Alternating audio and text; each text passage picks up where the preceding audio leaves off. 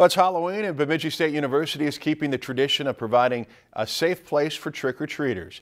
The hallways of Bemidji State University were packed with superheroes, princesses, and creatures of the night tonight. Even a few parents joined in the fun and dressed up as well.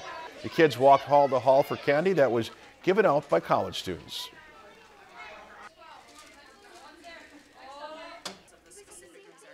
My favorite part, I think, is seeing the outfits and the costumes. Is probably my honest favorite part. It brings me back to my childhood a little bit, and how I wish I could still walk around and get a bunch of candy thrown at me. So.